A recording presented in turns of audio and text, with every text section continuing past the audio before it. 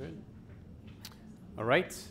Good morning, everyone. My name is Rodolphe Barrangou, so it's kind of like the reindeer with an O. And I'm here today from NC State. I'm in the Department of Food, Bioprocessing and Nutrition at NC State University, and I run the CRISPR Lab. So on a show of hands, who's heard about CRISPR before? And what did you hear about CRISPR? The CRISPR babies last week? What else? What is CRISPR? Gene editing, right? It's one of those technologies that is already poised to revolutionize the world. And the news last week that allegedly out of China, some scientists have been able to edit human embryos to alter the genetic content of the next generation of humans would have sounded like science fiction just a couple of years ago, but is now likely a reality. So what I'm going to do today is introduce you to CRISPR, tell you what it is, where it comes from, what it does from a scientific standpoint, but perhaps equally importantly, showcase to you and illustrate to you how it's going to impact the world for the rest of our lives, whether you're students, whether you're scientists, whether you're consumers, whether you're patients, whether you're parents, or whether you're professionals. So that's my plan and my ambitious objective for the day today.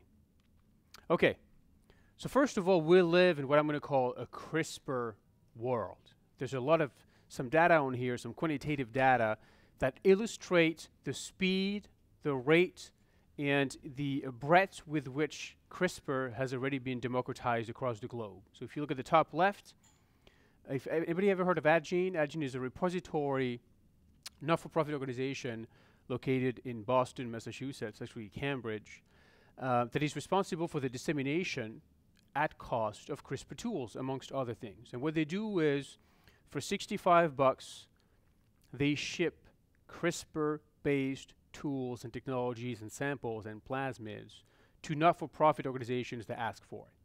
Think like White Tech or NC State or academic institutions, as well as not-for-profit organizations across the globe. And as of this year, they've already shipped over 100,000 samples to 100,000 different labs across the globe. So for those of you who've been in a lab before, you can imagine that's between 5 and 10 scientists in any one given institution. This means that there's between 500,000 and 1 million scientists today in the world that use CRISPR-based technologies to change the genomes of the organisms they work on. And they're using thousands of plasmids deposited from hundreds of labs to carry out work. And the pace and rate at which that work is occurring is likely unprecedented in science, at least in biological sciences. And to give you the best measure of scientific work, on the right here you see, those are the numbers from last year. I'm updating them right now, actually next month. As of summer 2018, 10,000 scientific studies investigating or using CRISPR-based technologies have been published. So this means that we have about 500,000 to 1 million scientists using thousands of those tools, have published 10,000 scientific studies, encompassing labs now from over 100 countries. All continents, most countries, have already received, at cost, CRISPR-based technologies from Adgene. This is illustrating the speed, the rate, and the geographic impact that CRISPR technology has had on a global basis. So this is why it matters. We live in a CRISPR world. So what is CRISPR? Anybody want to take a shot at it? CRISPR is an acronym that stands for Clustered, Regularly Interspaced, Short, Palindromic Repeats. For those of you taking notes, go through that one more time, right? Clustered, regularly interspaced, short, palindromic repeats.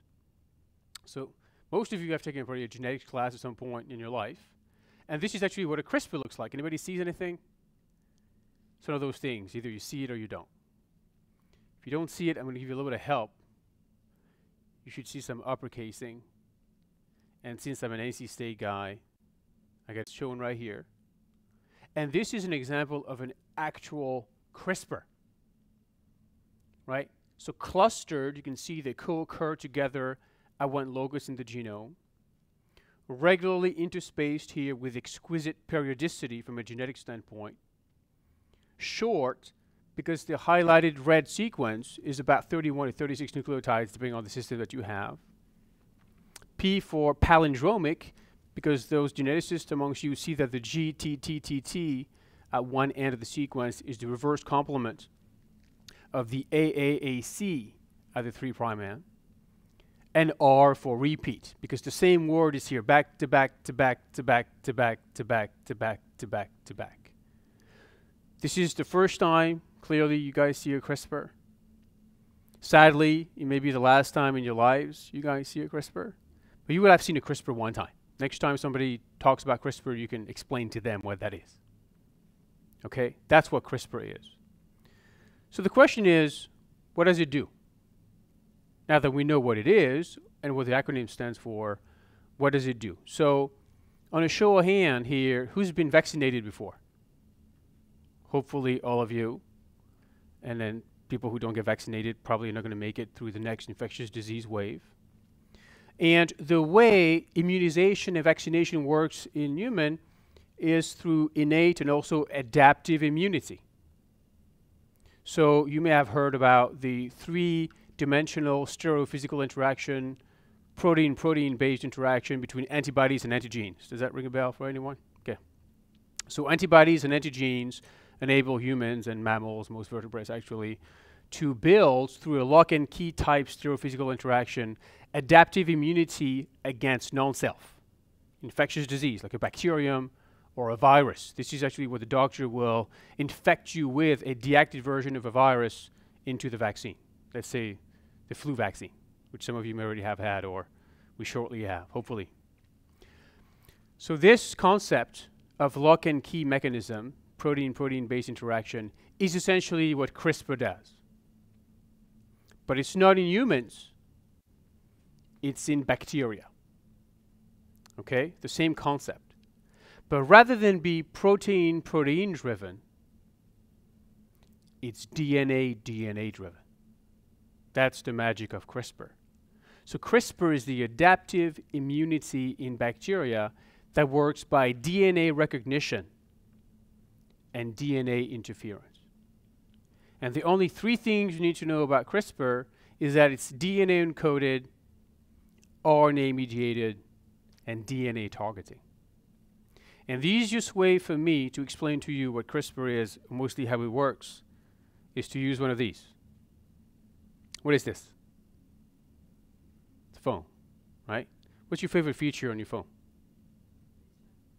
FaceTiming, the camera, right? So people actually use their phone not just to speak, but to actually take pictures or videos in this particular case, right? So CRISPR in many ways is the genetic equivalent of a camera. And it's a genetic camera that's going to capture a picture of an invasive nucleic acid. The CRISPR locus is going to use its genetic idiosyncrasy to capture a piece of DNA from a virus. And what it's going to do is it's going to integrate it right here in between two repeats. So that seemingly random sequence that is in between any two CRISPR repeats is a piece of DNA that the CRISPR captured from an invasive genetic element like a virus or a plasmid. What CRISPR is a genetic vaccination card. So this is what I will show CRISPRs as today. All the repeats are the same. The black, green, Duke blue, and so on and so forth. This is a genetic record of your vaccination event. And the way it works is an easy 3 steps: DNA encoded, RNA mediated, DNA targeting. The red phage comes in, the CRISPR gets turned on, and it will grab a genetic piece of the virus and integrate it as what's called a spacer in between two repeats. And by the way, this process is iterative over time. You go from right to left, from old to new, from ancient vaccination to most recent vaccination. This is a genetic record of all the bad decisions that this bacterium has made over time. Okay? Then the central dogma biology applies. Anybody heard of the first central dogma biology? Right, DNA to RNA. So DNA gets transcribed into CRISPR RNA. And this CRISPR RNA gets processed into a collection of like viral selfies, so to speak, whereby each guide RNA contains the sequence derived from one vaccination event. Okay? And then I'm going to turn this phone into a search device, like a Control F, for those of you familiar with Word. And it's going to search for a sequence that is complementary to this CRISPR RNA. Control F. And if it finds it, if it finds a match, what it's going to do is cut it. And it's going to cut this sequence very precisely, exactly 3 base pairs away, 3 nucleotides away from the end of the word. Control F, if I find a match, I will cut it. Okay? So genetic piece of iPhone in some ways. Combine that with Word document, control, find, and cut. Does that make sense? This is all you need to know about CRISPR. DNA encoded, RNA mediated, DNA targeting. Now, in nature, there's all kinds of CRISPR-Cas systems. So think cleavage devices in a kitchen. You may have a blender, you may have a knife, you may have a butcher knife, you may have a butter knife, you may have a sushi knife, you may have all kinds of cleavage devices. So CRISPR-Cas machineries in nature take different forms. And the kind of cuts that they generate are hypervariable. So in some cases you have here what I'm going to call a Pac-Man, an exonuclease. Cas3 is a rare 3' to 5' metal-dependent, ATP-dependent exonucleases which chews up chunks of DNA exonucleatically. Others, like Cas10, are more like a shredder. It usually shreds RNA. So it's going to cut, like a chopping board, your different RNA pieces. The key piece of CRISPR-Cas machinery I'm going to talk about today is called Cas9. Anybody ever heard of Cas9? CRISPR-associated sequence nuclease number 9. Cas9 is more of a molecular scalpel, a pair of scissors, if you will, that will very precisely generate a blunt double-stranded DNA cut. Not a sticky end, Cas12 does that, but a blunt double-stranded DNA break and cut. Okay, so I'll talk about Cas9, but there's different flavors of Cas systems. Now, interestingly enough, very quickly, CRISPR is not new. CRISPR is actually a couple of decades old. CRISPR was first observed back in the 1980s, 1987. It took 15 years to get baptized into this CRISPR acronym. It took 5 years after that to show the actual function of CRISPR-Cas as immune systems in bacteria that provide adaptive immunity against viruses. But the world changed 5 years ago. Because 5 years ago, people were able to repurpose the CRISPR-Cas machinery, which in nature is a cleavage device for bacteria to cut viruses, and turn this scientific phenomenon into what I'm going to call CRISPR tech, or CRISPR tool, or CRISPR technology. It goes from an adaptive immune system that controls, finds, and cuts viral DNA to a programmable cleavage device, pair of scissors, or a molecular scalpel. And this is used for genome editing. So I'm going to assume for a minute that all of you at some point in your life have used a razor blade to shave a part of your body I don't need to hear about this morning. And I'm going to equate for a minute Cas9 to a molecular scalpel, a razor blade that cuts DNA, right? So imagine you have this molecular scalpel yourself, the razor blade, and you cut yourself. Much like here, I would cut 2 strands of DNA. What happens when you cut yourself? You bleed. And then what happens? You heal. What's the process of blood healing called? Coagulation, clotting. Okay? And essentially, when you clot, you're going to repair the cut and you're going to have a little mark, depending on how heavily handed you were when you cut yourself. You have a scar. So the same concept happens to DNA when you cut DNA. When I cut DNA, I'm going to cut those double-stranded breaks into those two strands of DNA, the double helix. And then endogenous DNA repair pathway is going to come in and patch those back together. There's two major ways to do this. One is called non-homologous end joining. I'm going to take those two non-homologous ends, NHEJ, and I'm going to patch them back together, just like you would rub some dirt on your cut, put some duct tape on it, or maybe sew yourself back up together if you were like doing this at home or go to the vet, let's say. Okay? And what you're going to have when you do that is a scar, a visible scar. So genetically, you'll get a scar called a single nucleotide variant or single nucleotide polymorphism, SNV or SNP. Or you get a small indel, a small insertion or a small deletion. You're going to patch this by adding a couple of bases or removing and cutting the bases or changing the one base at the site of cleavage. That's the quick and dirty way to do DNA repair. Now let's assume for a minute that when you cut yourself, you're too vain to patch yourself up or to, say, go to the vet and put some dirt on it. What do? Let's say you don't want a scar on your pretty face or your attractive thigh. What do? Where do you go? Go to the surgeon. Not the vet. Not your friend at home who's going to sew it back together. You're going to go to a molecular surgeon. You're like go to Duke University or something, right? Duke Hospital. And what they're going to do is they're going to use a template, your other cheek, your other thigh, right, to repair very precisely, very surgically the cut that you just did. Or if you're very vain, you may give a template to the doctor of somebody else's face, somebody else's fat distribution, somebody else's thigh to repair accordingly, right? Cosmetic surgery. So in the DNA world, this process is called homology-directed repair, HDR, whereby you're going to provision a template to the repair molecular machinery to replace and repair and patch together the sequence that was cleaved with what you provision. And you can get an insertion, you can get a deletion, or you can get a very precise intended mutation.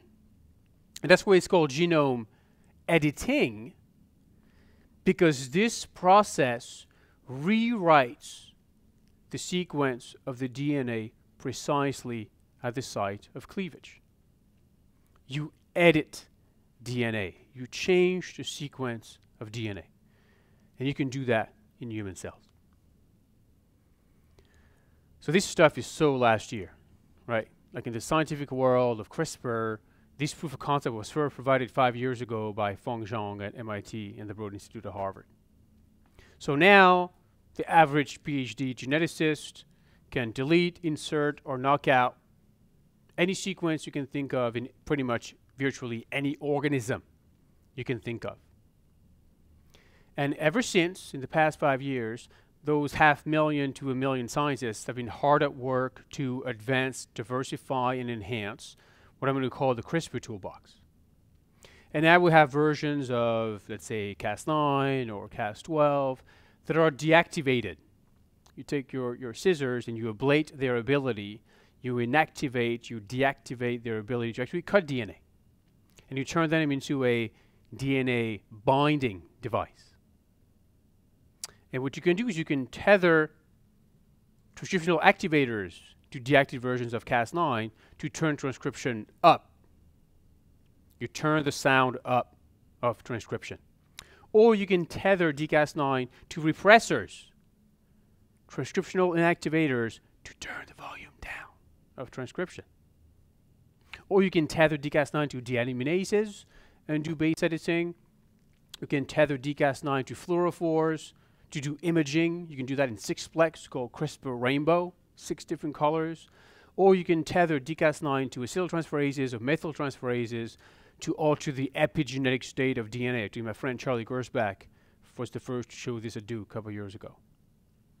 This means now that genome editing much like an editor will rewrite your work, or your report, or your paper, has the ability to alter the text and the punctuation, the genome, the epigenome, and the transcriptome. With the CRISPR toolbox, scientists now have the ability to alter DNA at will. And the power that we have, and the tool that we have, and the technology that lies before us in those 100 countries and 100,000 labs is the ability to change any DNA you want, any way you want, in any organism you can think of. So in the last 5 years, since the inception of CRISPR tech for genome editing, this 500,000 cohort of scientists has used and implemented CRISPR across the board. Model organisms at the bottom of the value pyramid. That's what academics do. They work on viruses, bacteria, yeast, model organisms, all the way to non-humanoid chimps. Likewise, scientists in the industry can work on organisms relevant to food and ag. Think of a CRISPR chicken, not crisp, CRISPR. Same with the bacon, CRISPR bacon, not crisp, CRISPR. And at the top of the pyramid, medical applications. People working on humanizing pigs to make them human organ donors. People working on antivirals, gene therapies, and more. I'm going to give you one example because I think it's visually very compelling, right? This is a butterfly. And the colored wing pattern of a butterfly is the butterfly equivalent of the human retina. The unique aspect that we have globally of the human iris pattern. Not two humans have the same human retina. Much like not any two butterflies can share the same wing pattern. So with CRISPR, you can take cells from this butterfly, take some cells out, deliver CRISPR to it, and ask the CRISPR-Cas machinery to target a gene called yellow. What do you think the yellow gene does? It encodes the color yellow in the wings of butterflies. And you can grow a smaller butterfly, which will have and showcase the identical wing pattern, except without the color yellow. And it works with other colors. You can put colors in, colors out, darkness in, darkness out, lightness in, lightness out, colors in, or swap colors. Butterflies are not particularly notorious for being genetically tractable and easy to manipulate. So the point here is that if you can do this in butterflies, I would argue the only limit to what you can do with CRISPR-based tools is your own imagination, for good or for bad.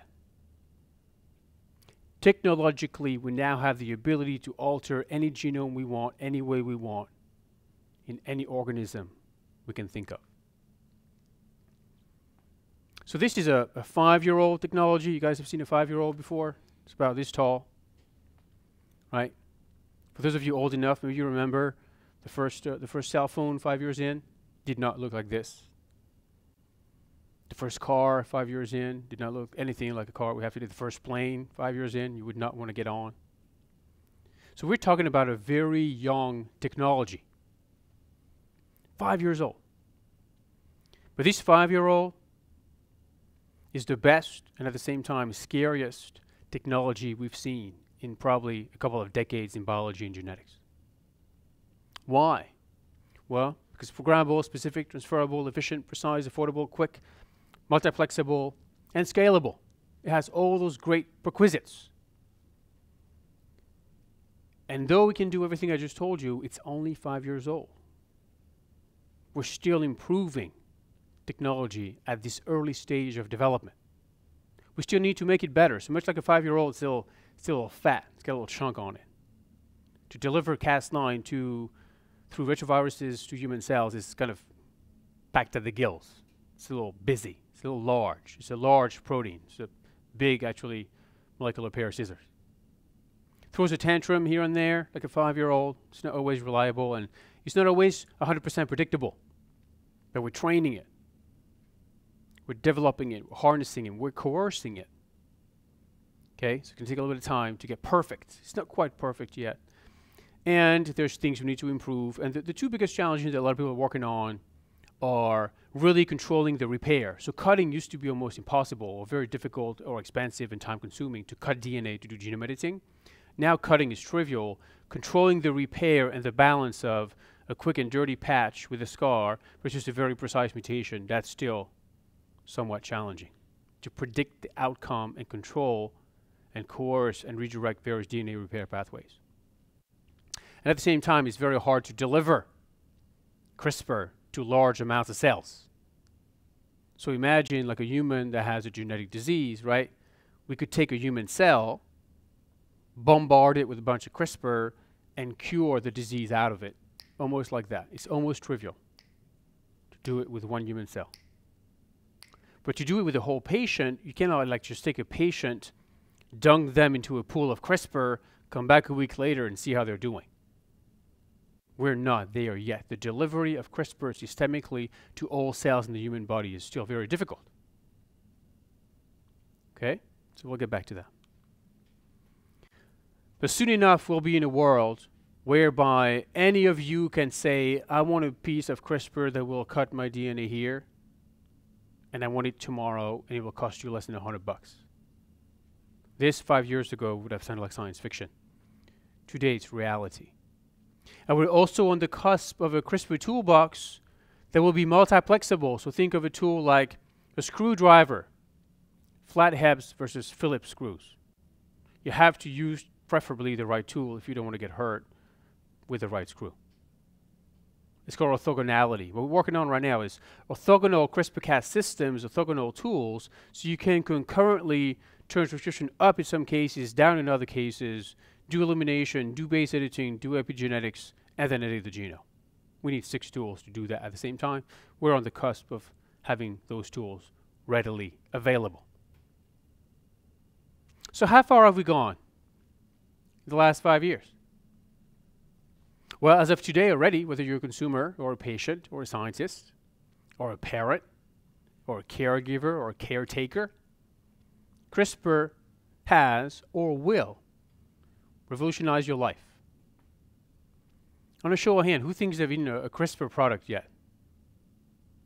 1, 1.5, maybe 2. Let me ask the question again in 10 minutes. So from left to right, this is the value chain. Actually, we went to business school, amongst other things. And I'm mesmerized and impressed and almost in disbelief at the ability of the one technology to impact so many different fields at the same time, concurrently. If you're in the biotech business, tools, kits, guides, enzymes, primers, plasmids, cell lines, and softwares for CRISPR is rampant all over. It's a market that's growing double to triple digits every year. Very good investment. I'm not here to dispense investment advice, but compelling investment for those companies investing in that technology. If you move from this to the industrial biotechnology business, anything that's using bacteria, yeast, or algae to make food by manufacturing enzymes, household cares, or bioenergy, lagging a little bit behind, nonetheless, on the map. All those organisms have been, are being, or on the list to shortly be genome edited to enhance their yield, their survivability, and their functionalities. Better enzymes, better detergents, better insulin, better biofuel, better algae, better fungi, better bacteria, and so on and so forth. Actually, there's dozens of companies in RTP using those technologies today to make their next generation products. If you move up the value chain and we talk about food, I'm a food scientist. I work in a college of ag and life sciences at NC State. And I spent 10 years in the industry at DuPont. I was a former R&D director in one of the divisions at DuPont to use technologies like CRISPR for the food supply chain. Whether it's a good thing or scary is for you guys to decide. But plants, animals, and bacteria used in the food supply chain have been, are being, or will be genome edited using CRISPR. Right now I'm working on a company to do a CRISPR trees for Christmas, right? Imagine like a glow-in-the-dark tree. No decorations needed. Small market of scientific geeks, but very cool nonetheless. But you can alter the phenotypes of CRISPR to fix more CO2, to grow in more drought conditions, or even overmoist conditions. Reforestation, not deforestation. You can do CRISPR in flowers and plants and bushes and aquaculture. It's happening. And last but not least, and arguably the most financially compelling, in my opinion, and that of many others, is the use of CRISPR for therapeutics. In the next year, if I were to give this talk next year, right here, I would be talking about progress in the clinic from several clinical trials underway that are recruiting right now. We'll have the results 6 months from now. For multiple companies I'll just go into in a minute. So gene therapies, we're going to cure genetic diseases like cystic fibrosis, beta thalassemia, Duchenne muscular dystrophy. We can correct a faulty gene in an adult. It's crazy, but it's happening. We can do the same for antivirals. Right now, you can take a bunch of human cells, expose them to HIV, infect them successfully, deliver a CRISPR that will recognize the two ends of inserted HIV-1 and cut HIV-1 out of a human cell. Almost trivially like this. We can cure HIV out of a human cell. We're not yet at curing HIV 100% of the time in 100% of a patient's cells. But if we can figure out delivery, we're going to solve that. You've heard of immunotherapies, right? Coercing the human immune system into fighting off carcinogenic centers. There's thousands of people working on using CRISPR to kill cancer cells selectively and specifically, and it's happening. To re-engineer, redesign your immune system for immunotherapies. Organ donors, organ transplants, shortage of tissues, lung, liver, kidneys, hearts, and more. There's a company called eGenesis working on using CRISPR to humanize pigs so we could grow your own customized DNA-encoded cells into an animal and do a self-graft. That sounds like science fiction. It's happening. Whether it's scary or good, desirable or not, we'll discuss that in a few minutes. I'm here to make you think, not agree with me. I may not even believe half the things I say. Right? Think about that. Microbiomes, antimicrobials, gene drives, diagnostics, and pet care. There's almost a limitless, this is a non-exhaustive list of what I know are the various avenues of CRISPR translational medicine. If you're more curious and you have access to a computer or an iPhone or any other phone you like, Chrome or whatever it is, right? Samsung, I'm not here to advise any particular brand. You can go online and check the 3 publicly traded CRISPR-based companies that are working on CRISPR therapeutics. First one on the left is Intellia. The one in the middle is CRISPR Therapeutics, and the one on the right is Editas Medicine. And there's public lists of what they're working on. Things like sickle cell disease with Novartis, right? Things like diabetes, hemophilia. Things like cystic fibrosis.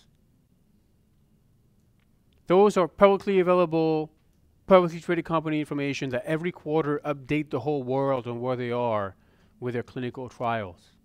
and clinical pipeline in progress. If you're curious, they're very easy to find. Likewise, this is happening in the ag world. It's more like my world. We're using CRISPR for CRISPR crops, corn, wheat, soy, the big three, rice, fruits and vegetables, tomatoes, right? Mushrooms, these are the browning mushrooms. One of the biggest challenge in the white button mushroom market is the browning of that white mushroom into a brown mushroom. When you go to the store, you guys know, like, if it looks too brown, it looks like it's spoiled. Oftentimes it's not, it's just oxidized a little bit. You can use CRISPR to target the oxidation gene in white button mushroom and prevent browning. That's so last year, Penn State. We're working on CRISPR in non-food crops like tobacco, like hemp, CRISPR with a K. Trees, cellulose, bioenergy. We can use CRISPR. I have two experiments. I didn't bring any samples here, but you can use CRISPR in trees to change the color of the branches, more or less red, more or less brown, more or less yellow. If you want your furniture a certain color, imagine like ordering your tree custom grown for the color that you want. We can likewise impact the grain. You want it more grainy or more sandy. Imagine growing the tree that you want. You're not even eating it, just making furniture out of it, or houses out of it, or paper out of it. We can change paper yield and cellulose extraction for the paper industry with CRISPR trees.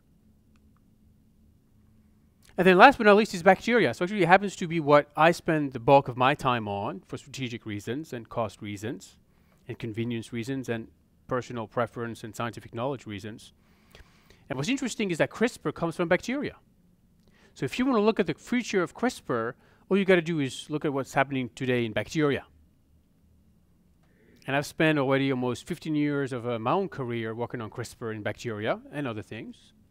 And we've been doing all those things, using the vaccination card to tell who they are, where they come from, all the bad decisions that they've made. Phage defense, antivirals, plasmid defense, genome editing, nutritional control, genome remodeling, and selective killing. Much like you want to kill cancer cells, we can kill bacterial cells. So let me give you some very specific examples quickly. So each line here is one bacterium, two bacteria. And each block square is a unique vaccination event. In this bacterium, one bad decision the bacterium made at some point in its life. Time goes from right to left. Those are the old vaccination events. Those are the new vaccination events. Those are C. diff isolates from hospitals and patients. And what we know is all those isolates have the same common ancestry. Epidemiologically, they have a common ancestor. And at the third vaccination event, there was a dichotomy, the pink ones and the gray ones, and so on and so forth. You can see the top three isolates right here that made the same people sick come from the same bacterium. Whereas this guy from Virginia Tech, the Virginia Polytechnic Institute, made a lot of bad decisions, been around the block a few times, and he's unique. This is a different bacterium making different people sick. What we can do is we can superimpose this genetic data from the different C. diff with metadata. Where did people go? What flights did they take? What food did they eat? What hospitals were they in?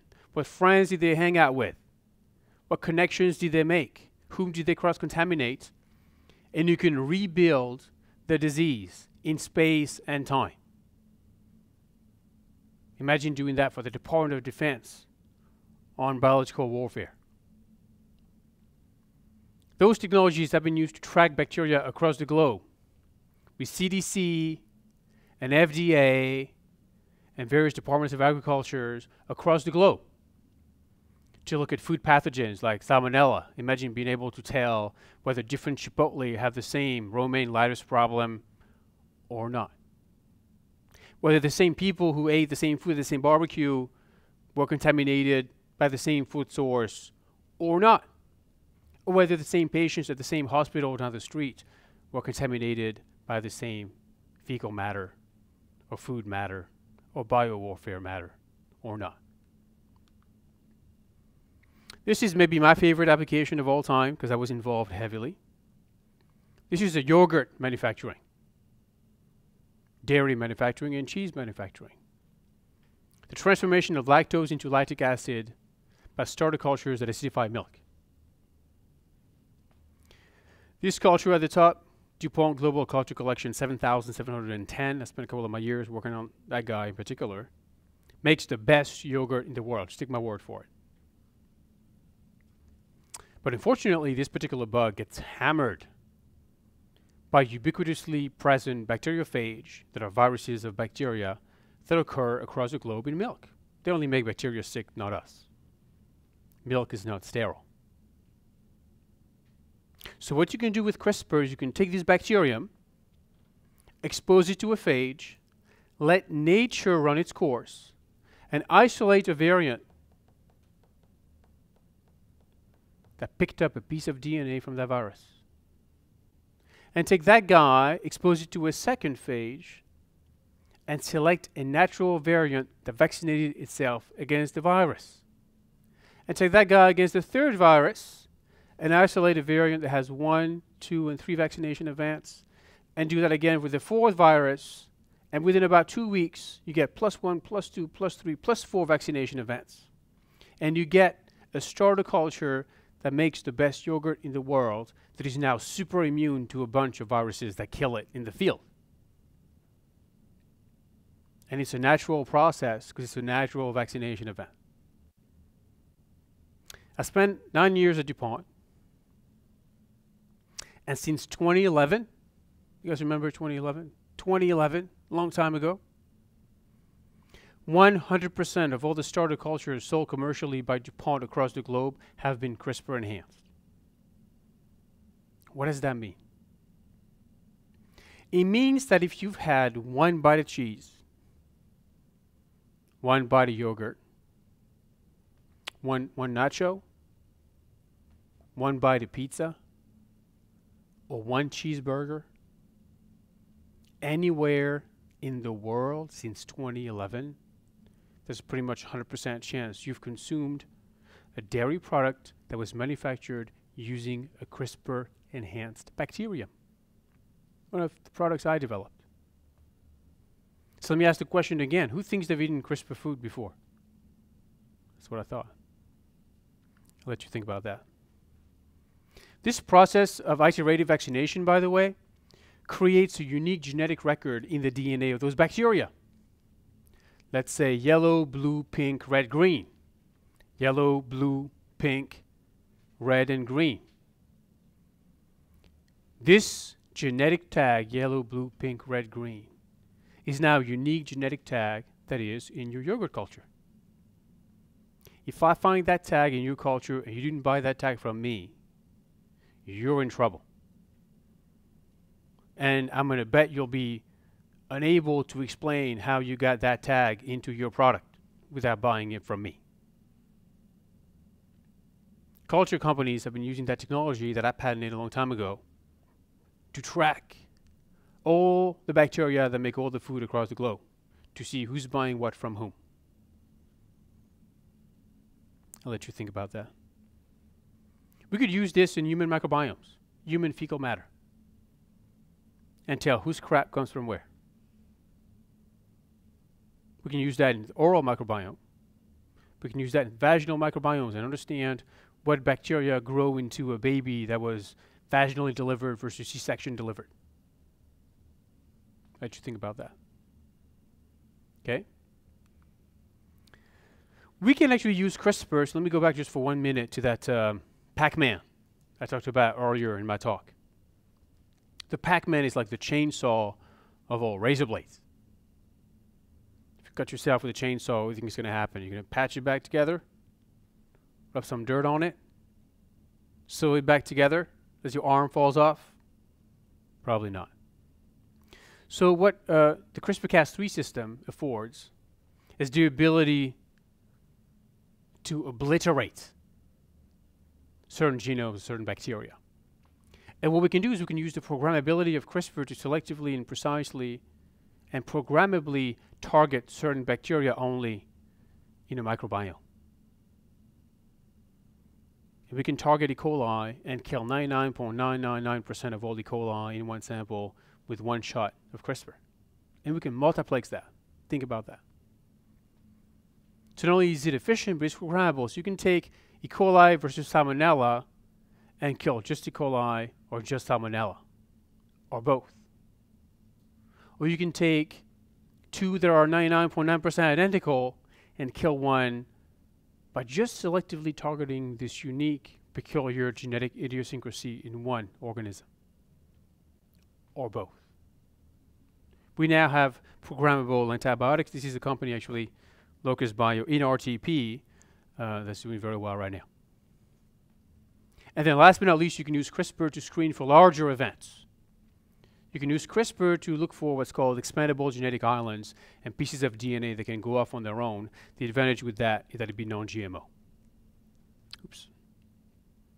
So the bottom line is all those tools have been used, are being used, will continue to be used across the food supply chain to make your food for tomorrow, whether it's dairy cultures, whether it's editing, whether it's chickens, whether it's antimicrobials, whether it's probiotics, whether it's tagging and tracking samples of people, or whether it's industrial workhorses that make your food. It's happened, and it's happening. As a matter of fact, just at NC State down the street, my lab is involved in all those projects, working across the food supply chain. We work with corn companies to edit corn for yield, or waxy corn, carbohydrate content, more or less sugar, more or less complex sugars. We're making CRISPR chickens. I kid you not. We have transgenic chickens and pigs at NC State at the College of Veterinary Medicine. We've edited pathogens, starter cultures, and human probiotics. You can give me, this is no joke, I'm serious, an average redneck from North Carolina. He can spend 6 or 7 years in my lab and come out a CRISPR wizard. We've done it before, I'm doing it today, and I'll do it again. That's my job as a state employee running the CRISPR lab at NC State, to advance the CRISPR technology for the well-being of the state, the nation, and the world. It's happening every day. My last 7 graduates, masters and PhDs, have all gone to industry and all have fantastic jobs implementing CRISPR in food and ag and biotech every day. This is why this is a legitimate, tangible scientific craze. CRISPR makes the cover of one of those magazines every week. It's the best technology we've ever had. Again, look at the numbers. 100,000 labs, maybe 1 million people, 10,000 plasmids, 500 labs developing it, 10,000 studies, over 100 countries. It's happening, people. But outside of the CRISPR world, CRISPR has made it to the media. All of you heard about CRISPR probably not by reading a scientific journal. You heard about CRISPR in the news, because last week it was all over. Time Magazine, CNN, if it wasn't even on TV. Right? CRISPR is in Luke Cage and the X-Files. So last year, CRISPR made the cover of Time Magazine talking about CRISPR babies 2 years ago. July 4th issue, the most read Time Magazine issue of the year. This is no accident. It's crazy. But the real revolution is not in the media. The real revolution is not happening in science. I would argue the real revolution is happening in the real world, the business world. This slide is from 5 years ago. 5 years ago, all those companies with no CRISPR knowledge, no CRISPR tech, no CRISPR IP, no CRISPR experts decided to invest millions and eventually billions of dollars into that technology across the globe, in food and ag, in agriculture, and in biotech. As a matter of fact, you can look right here, the NASDAQ tickers: Bayer, Vertex, Novartis, J&J, Allergen, Celgene, GSK, Amgen, Baxter, AstraZeneca, and on and on and on and on, all have made public announcements with regards to CRISPR IP licensing and or CRISPR investments and partnerships. As a matter of fact, this is the list of CRISPR-based startup companies only. At the very top, first generation, Caribou Bio, Entire Therapeutics, CRISPR Therapeutics, ERS Genomics, and Editas Medicine, 3 of which have gone public at the NASDAQ. I got to ring the bell at the NASDAQ. That's crazy. That's crazy. On the right, second generation therapeutics only company, Beam, Mammoth, Casibia, and eGenesis. eGenesis is the company that's doing the humanized animals for organ donation. At the bottom, antibiotic companies, Sniper, Eligo, Nexbiotics, and Locus. Even our own, NC-owned, NC-started Locus Biosciences. Last year, fundraises a $21.5 million Series A, maybe the biggest Series A ever for a biotech company in North Carolina. Bottom left, CRISPR Tools, LifeEdit, Arbor, and Caszyme. LifeEdit, by the way, a startup company that just spun out at a biome in RTP. And last but not least on the left, Inariag and Pairwise Plants. Pairwise Plants, a $120 million Series A company that just relocated from California and Boston into RTP across the street from Syngenta. It's crazy, and it's happening. But all those great technologies come great responsibilities. As a distinguished professor at NC State, science is only one part of the job. Ethical implications. I got invited this year to go to Oxford to participate in their debate society to discuss whether or not genome editing is against the nature of humanity. Is it or is it not? We can talk about that if you're curious. Whom should decide whether we regulate CRISPR or not? Whether we disseminate CRISPR or not? Whether we use CRISPR or not? Should the scientists decide? Should the ethicists decide? Should the politicians decide? Should the consumers decide? Who should tell the patients whether they should or not use CRISPR? Whether they can or not have access to CRISPR? Same for PR. GMOs, Frankenfoods, crazy scientists reinventing the world, Jurassic Park and Gattaca all over again, except now it's real. Is this crazy?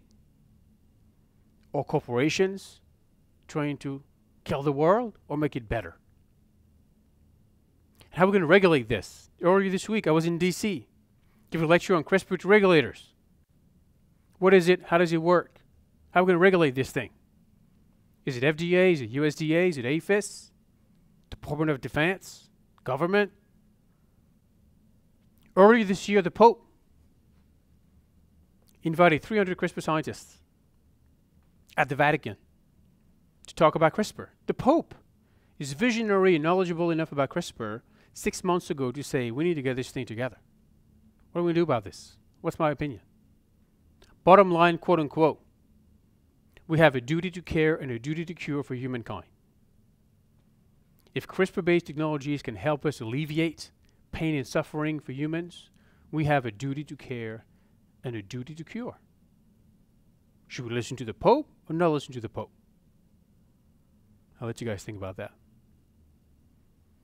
And this aside, this is one of the reasons why, as an ag guy, as a food guy, as a cal scientist, I think CRISPR is well poised to be most impactful short-term in agriculture. Because ethics in plants is not the same as ethics in human babies. There's a path to IP. It's easier to manipulate the embryos of plants than of humans. Cheaper to grow. Less regulated. We can use CRISPR in DNA-free versions. We can grow 1,000 plants, just pick the one we want. We can grow 1,000 humans and pick just the one we want. At least not in this country. I'll let you think about that. I had an epiphany 2 years ago, and I realized, just for the sake of time, I can't have the conversation, I realized that there's about 6 to 8 million scientists in the world. People with graduate degrees in science that do research in science every day. It's what I call, like, quote unquote, team science. So there's like 8 million of us. How many of them? You guys know how many people in the world today? Give or take. 8 billion, right? So for every one of us, there's 1,000 of them. Every single scientist over the course of their lifetime to convince people about the value of science would have to expose 1,000 people to what they do and why it matters. And my epiphany was, A, we suck at this, and B, we're not ill-equipped to do it, and we're not making a difference. Skepticism about science, global warming, vaccinations, and on and on and on. So what we did is we embarked on a 2-year project to make a movie, a documentary about CRISPR. What is CRISPR? How does it work? What does it do? And how is it going to change the world? This was submitted last month to Sundance. May come out next year. I'm also the editor-in-chief of the CRISPR Journal, a brand new journal dedicated exclusively to CRISPR. I actually have to edit my editorial to be published on Monday to opine on behalf of the editorial board how we feel about people using CRISPR to edit human embryos. It's not trivial. It's very important. It's very serious. You only get one shot. One thing interesting about CRISPR, for those of you who really want to be scientists, who wants to be a scientist in the room when they grow up? At least some.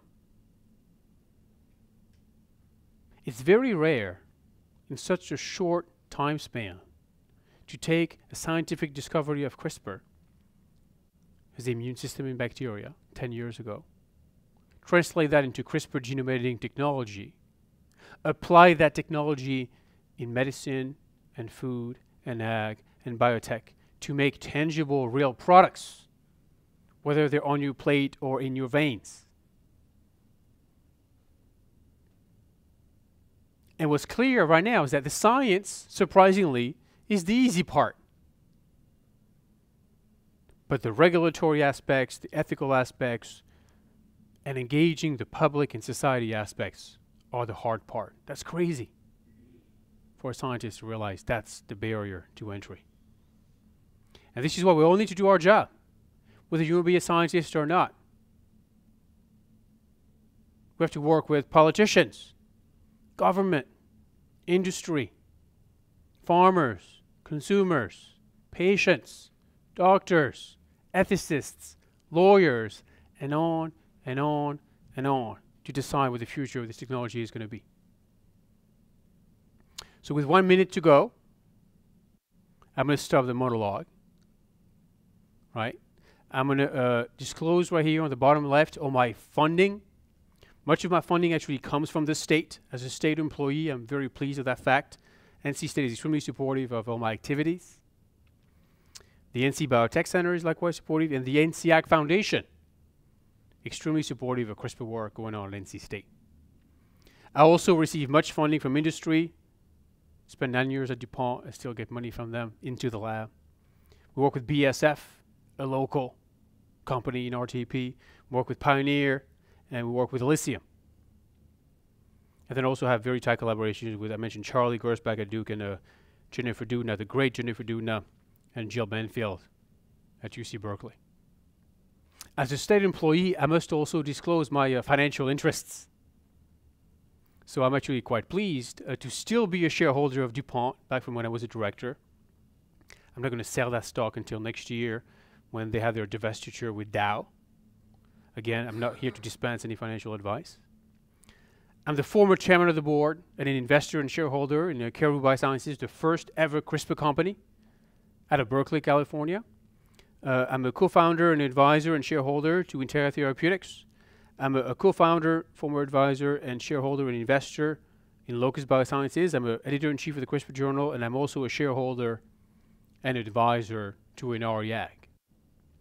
And I'll hereby disclose that those financial shareholdings are a product of my knowledge about CRISPR, not an influencer thereof whatsoever. So I'll thank you for your attention, and then maybe we have time for a few questions.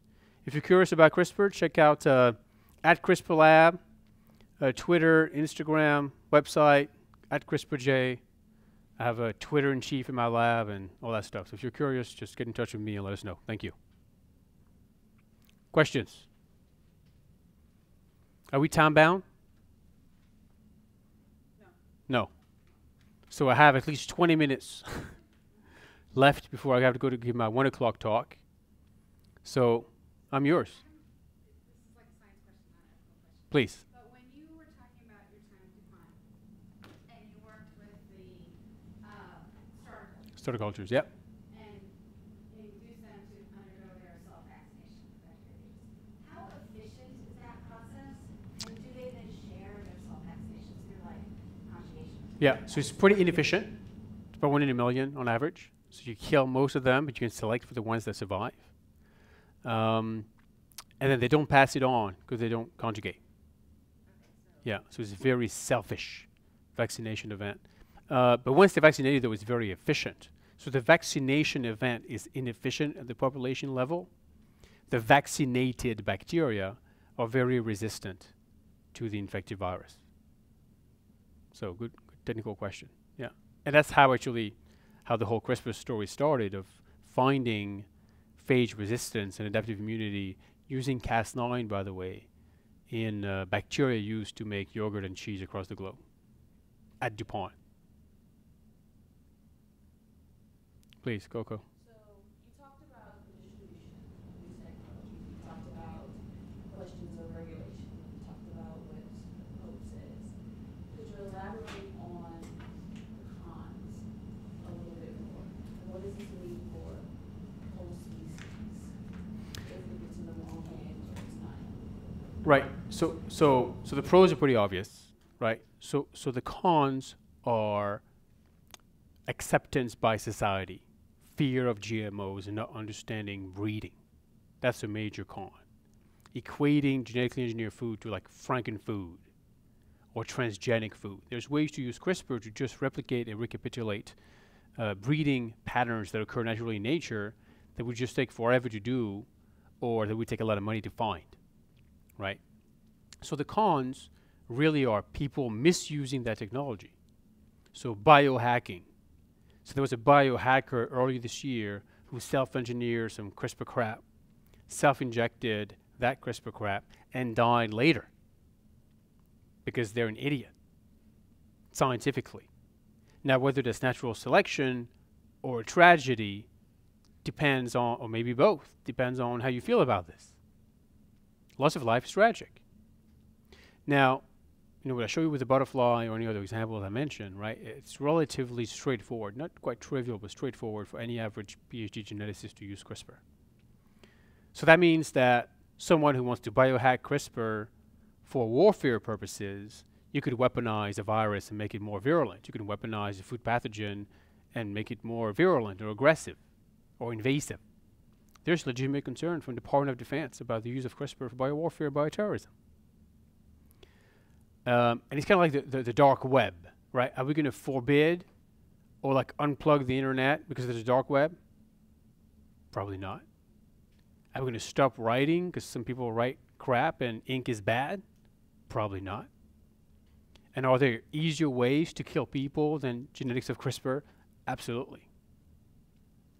But it still doesn't mean that the cons don't need to be accounted for or don't need to be addressed. The biggest con in my mind today is ethical. Some guy last week in China, who's not an MD, by the way, decided to edit the wrong gene the wrong way for the wrong disease in human embryos. No medical need, no justification whatsoever. Take those 5-day embryos that are edited, implant them into the womb of a woman, and give birth to kids. with no clinical supervision, or not proper clinical supervision, I should say, with no disclosure, with no heads up, and with no animal trials. That's irresponsible. To me, that's a bigger problem. It's not the technology. Technology is neither good nor bad. It's the user. What do you do with it? Whether we talk about the internet, whether we talk about weapons, whether we talk about ink, whether we talk about CRISPR, right? The technology, or TNT, or the technology itself is neither good nor bad. It's the user that decides what to do with it. When we use that to cure disease in patients that are otherwise dying, that have no alternative, we're saving their lives or extending the lifespan or the quality of life. That's really a duty that we have in terms of duty to care, to quote the Pope. But can we have other people say, hey, I'm going to take that right away from you. I'm not comfortable with you using CRISPR to edit your own genome. I mean, who has jurisdiction? Is it government? Is it individual? Is it society? Should we be overly cautious, pump the brake, and have a moratorium and time out on CRISPR until we can figure that out? Or can we not afford to wait because people die every day? There's people who are like asking and begging to be part of CRISPR trials because they have 6 months to live. And if we don't give them a cure in 6 months, they're not going to live anymore. They'll be gone. Can we tell them, you know what? We're going to think about it in 6 months, get back to you. Which one is irresponsible? So the challenge is that there's no clear answer that is broadly applicable to all fields, all cases, all opinions, all cases, all problems. It's not one size fits all solution to that problem. It's a CRISPR conundrum, if you will. But people are discussing it. People are aware of it. And there's literally thousands of scientists and others across the globe, politicians, philosophers, ethicists, lawyers, regulators, investors, and inventors that are all literally, as we speak, sitting down and pondering how we're going to deal with this. And what do we do now that the cat's out of the bag? So I'm one of many. We have a question from online, and they want to know what the Defense Department is doing about CRISPRs right now. Yeah, so they are very aware. As a matter of fact, a year and a half ago, CRISPR was on the list of not to cross the border technologies per the Department of Defense. It has since been removed and lifted. They're monitoring it, they're aware of it, they're educating themselves, and they're tracking a lot of users using government-based methods I can't go into and are not fully aware of, as a matter of fact, across the globe, not just domestically, to keep track of what's happening. In, I guess, your interactions with all these different groups of people, has there been any ideas about how best to prepare or train scientists to deal with some of these ethical considerations?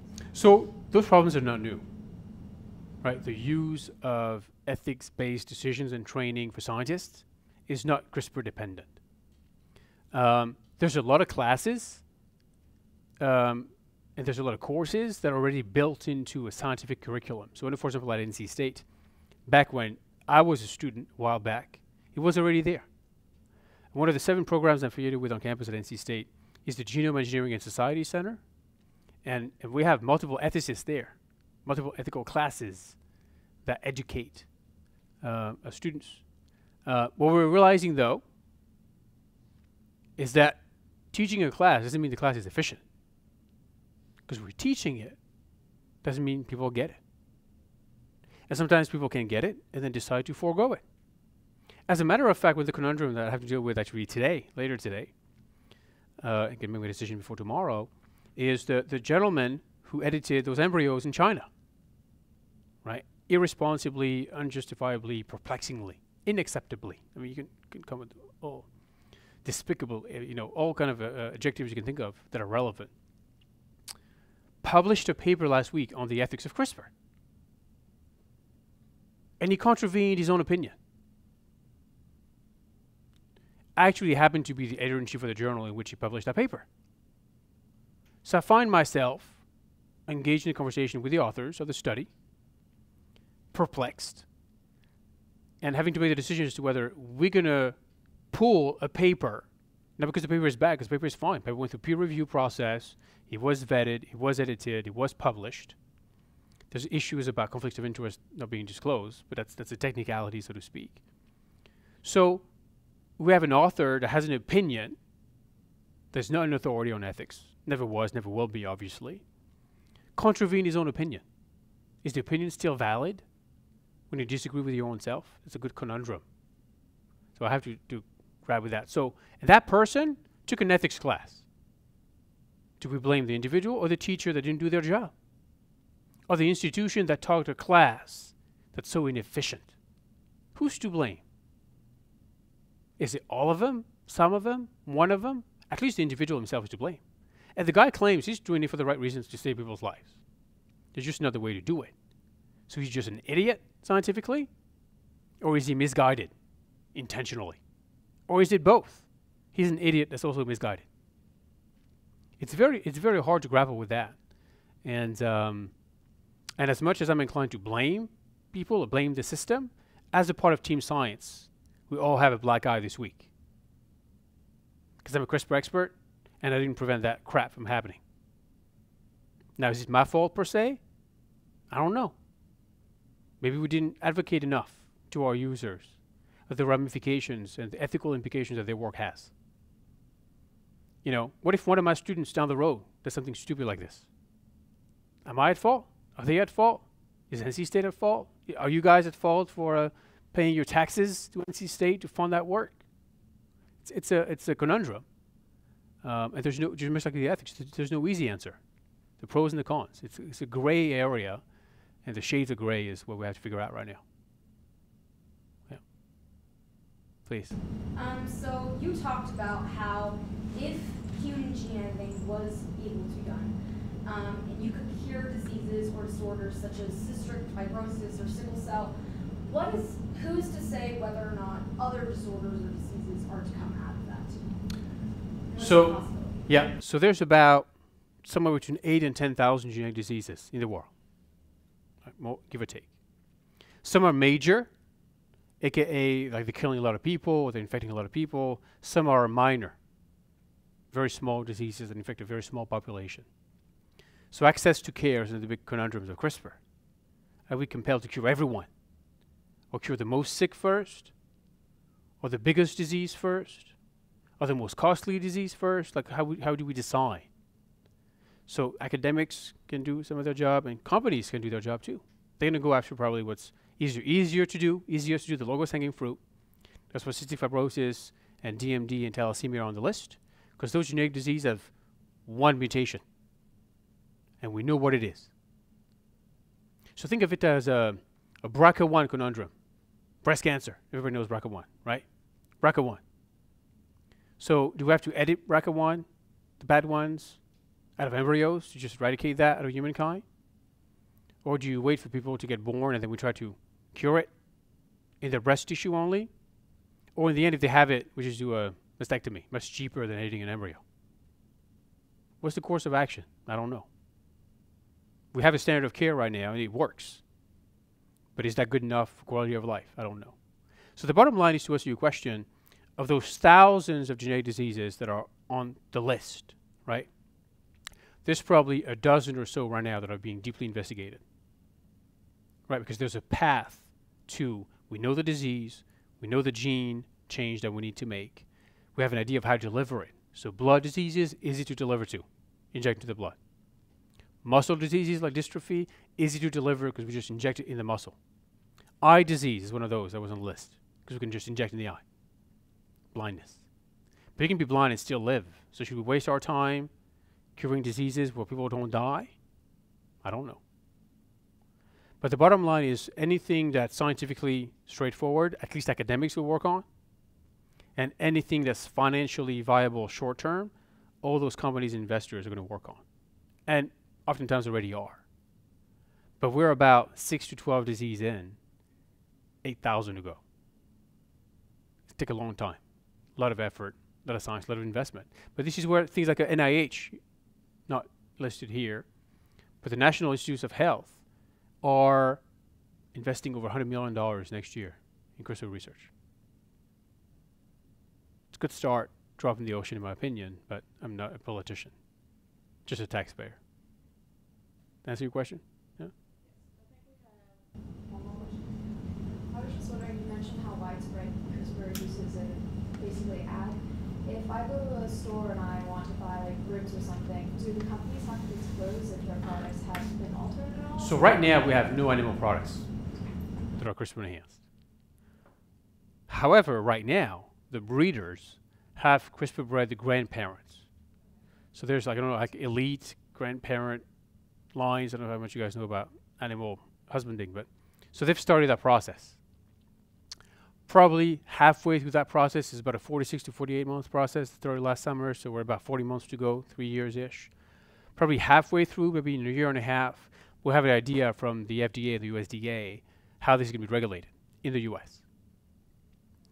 So we'll see, and there'll be an actual regulation. Whatever regulation is in place, the manufacturers will likely heed and disclose. It's necessary. So for instance, right now, white button mushroom, waxy corn, and most isogenic and cisgenic uses of CRISPR to replicate or recapitulate something that could happen through classical breeding within the species is non-regulated, non-GMO in the US. In Europe, if there's anything CRISPR close to it, fully GMO. Even if it's doing the same mutation that you would have in natural breeding, which makes no sense, but it's a process, not product type regulation. And most countries haven't decided as of yet today even how to regulate some of those. Starter cultures, non-GMO, because it's a natural mutation process. So your milk will not be labeled GMO, and actually it's not a GMO. But beef, poultry, and pork, probably a year and a half from now we'll know. Maybe early 2020. That'll be my guess. All right, thank you all for your time and having me here.